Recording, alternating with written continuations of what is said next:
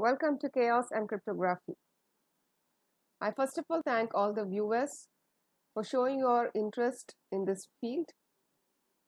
I receive a number of topics requesting to upload new videos, but due to my schedule, sometimes there's a delay in uploading videos. Nevertheless, I'm doing my best to continue to upload videos. I thank all the viewers for being patient in this. For all the new viewers, this video is dedicated to topics related to chaos and cryptography, how chaos plays a pivotal role in cryptography, the various chaotic maps and systems, and how it is used to generate secret keys for an encryption process. If you haven't subscribed, I request you to subscribe and continue watching this video. There are a number of performance measures to find the strength of a cipher image. Some are MSE and PSNR, UACI and NPCR, correlation coefficient of the image. I have already uploaded few videos on the other topics, and today we'll see how to find the correlation coefficient of a given image.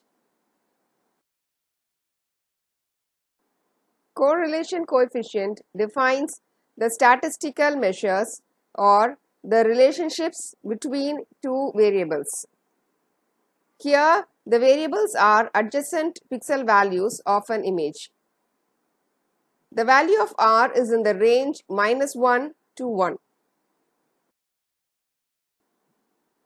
A plain image has a very high correlation between the adjacent pixels. The role of any encryption process is to distort this correlation, and therefore a cipher image must have very less correlation between the adjacent pixels.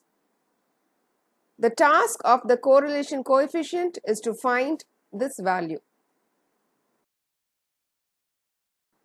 The correlation coefficient of any given image is generally found in three directions, namely vertical, horizontal and diagonal. This means that we find the correlation between two adjacent pixels in the vertical direction, in the horizontal direction and in the diagonal direction. So let us say we find the column coefficient, that is between the pairs of pixels in two adjacent columns. So in that case, X is a pixel value in the column 1 and Y is a pixel value in column 2. So first we find E of X, which means it is the mean value of all the pixels in the first column. Then we find D of X, which is we find the difference between each pixel value and the mean value found, we square it, and finally we find the average, that is by dividing by n, where n is the number of pixels in the given column. The third formulae is used to find the covariance between the two columns X and Y. And finally, the correlation coefficient in the column direction, that is between two columns, is calculated using R is equal to covariance of X comma Y divided by square root of D of X into D of Y. As seen before, in a plain image, the correlation between the pairs of pixels is very high, and therefore we get the value of R closer to 1.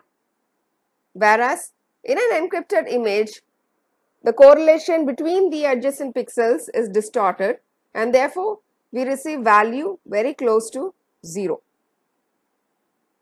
So this is the procedure to find the correlation coefficient in the three directions, that is between pairs of pixels taking in two different columns or two adjacent rows or two adjacent diagonals.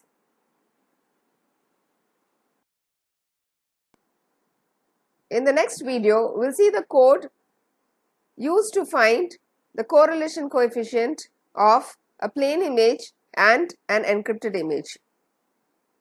I have also listed the links of the videos to find MSE and PSNR, UACI and NPCR.